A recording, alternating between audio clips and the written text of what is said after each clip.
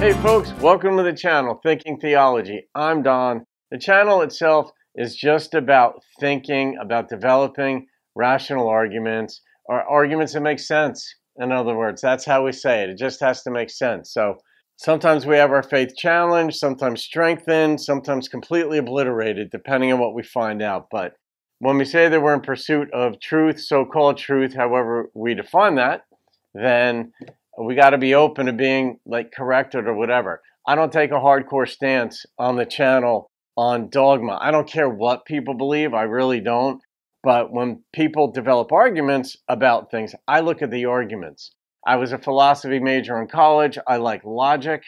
And in any realm, whether it's scientific endeavor, anybody's making a political statement or whatever, I look at not only the logic involved or the rationale involved in how they got there, but also how they stand in their opinions. So anyway, that's just a little backdrop to this one. And this is a simple one about Trinitarian dogma, the doctrine of the Trinity, that there could be three co-equal, co-eternal persons in the Godhead, each of whom is individually fully God, but there are not three gods, there's only one God.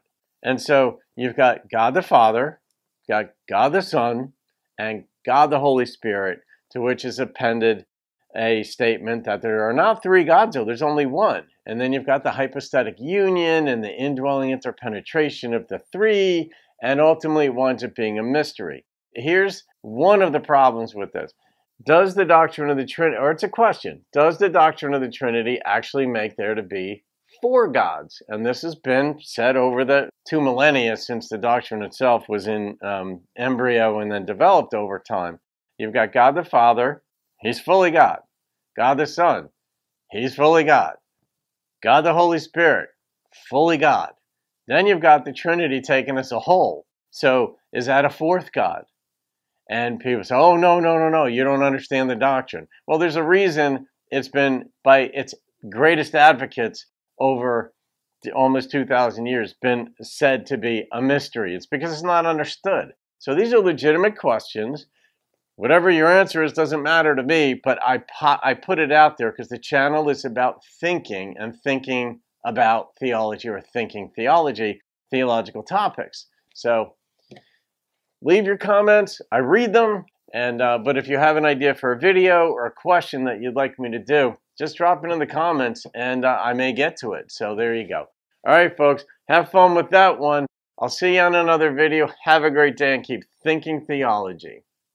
Hey there, if you would like to read more in depth on the subject of Trinitarian, Unitarian dogma, the debate that has taken place over the millennia, I've published this book in 1998 titled Our Heavenly Father Has No Equals, and it's out of print, but I've since republished it to Kindle.